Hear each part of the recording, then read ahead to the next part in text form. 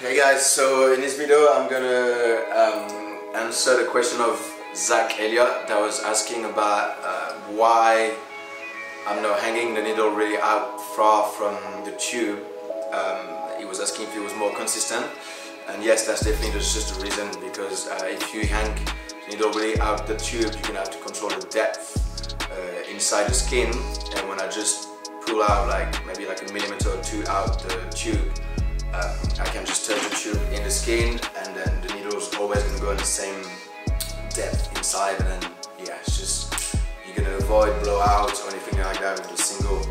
It's super easy. To answer another question, I can't remember the name of it, of the person that asked it, but he was asking about the ink I'm using, the grey wash, and a good trick as well for doing really great lines with a single is that trick of the needle just outside the tube, and I'm putting some water inside the ink, just like I do it by myself. Put a few drops of water in the ink, you stir it, and then that helps to not blow out the skin with a single. It's quite easy, and everyone knows it's quite easy to blow out. So this and a bit of water really helps to have consistent line, and yeah, that's a trick I'm using. So if you guys have any more questions about what I'm using, don't hesitate to ask below. Don't forget to like, subscribe, share it to your friends, and I hope you're gonna enjoy this second episode of the snake from head to toes.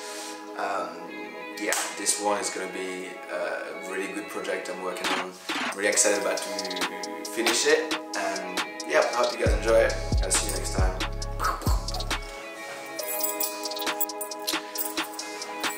Also, I think probably in about 2 weeks, so for you 3 weeks, we're gonna start filming this kind of interview of my mates.